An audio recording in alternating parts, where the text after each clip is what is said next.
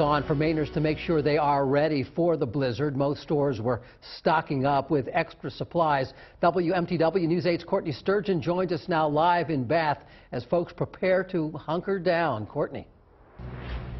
Steve, what it comes down to for people this weekend is the cost of snow removal. It's costing store owners, it's costing customers, and it's the one thing that we talked to people about tonight that they said they're just not loving about this February 14th. It's a heavy load to carry for a young boy, but Monica Bedard is teaching her grandson what to do before and during a blizzard. I just move the snow and put ice melt on my driveway. Snow removal is costing customers like Sabrina Doak hundreds of dollars. She's here to find a fix to her broken roof rake that may not make it through another blizzard.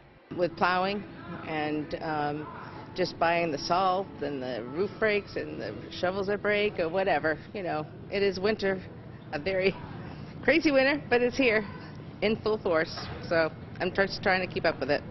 And so are big box stores. The store manager at this Lowe's in Brunswick says shipments of shovels, salt, and generators from across the country are arriving in Maine early next week.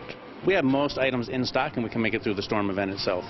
From Brunswick to Bath, store owners are welcoming customers preparing for this Valentine's Day blizzard. One thing they're not looking forward to, spending more money on clearing their parking lots of snow. All that snow that comes down, we have to get it hauled out and raked off the roof, and so it's kind of hard to guess whether you're making any money or not. It's quiet now, but the store's owner says lines were out the door today with shoppers stocking up on everything from coffee to oatmeal.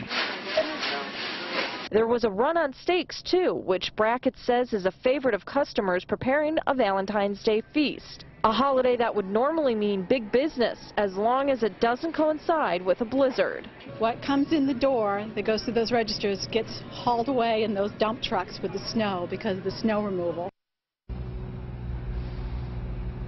Right now in Saginaw County, it's hovering around 3 degrees. Behind me, you can see the Bath Iron Works crane.